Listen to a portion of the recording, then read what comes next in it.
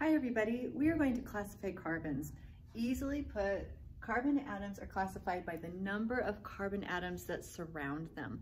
And we have four options because there are four total bonds that can take place in any one carbon. You have these four options. First, a primary carbon. That is when there's one carbon attached to the next carbon. So here's your carbon that I'm going to focus on is attached to one carbon, has three hydrogens. We would call that a primary carbon. And notice how we do this one with a little not sign. Here's an example. I've got an ethane. So this carbon is bonded to one carbon, has three hydrogens. That's primary. It's a carbon with one carbon bonded to it. This carbon, the same thing, is bonded to one carbon, three hydrogens, so it's also primary. Next we have secondary.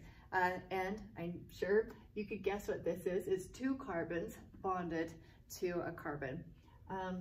So secondary, two with that little knot, that's a fast way to do secondary. Let's look at this. This carbon is bonded to one carbon, so it's primary. The carbon in the middle is bonded to two carbons. That's a secondary. And then this carbon only bonded to one carbon is a primary. Over here, tertiary. So this is when carbon has three bonds to carbons. And notice I had that one bond to hydrogen. So I do a 3 with the not sign. This is your tertiary carbon. Let's look at this. So this carbon is primary because it's bonded to one carbon. And then look at this carbon. It's bonded to 1, 2, 3 carbons. That is tertiary. This carbon up here bonded to one carbon is primary. And then this carbon bonded to one carbon is also primary. Lastly, quaternary. This has the 4 with the knot. And it's when you have a carbon with 4 carbons around it. So let's look at this molecule.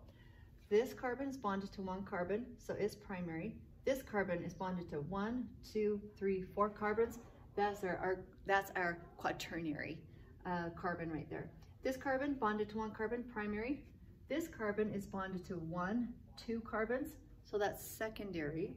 And then this carbon is bonded to one carbon, and so that's primary. There you have it.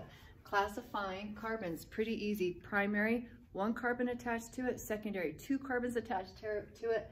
Tertiary, 3 carbons attached to it. Quaternary, 4 carbons attached. Well done. Have a good day.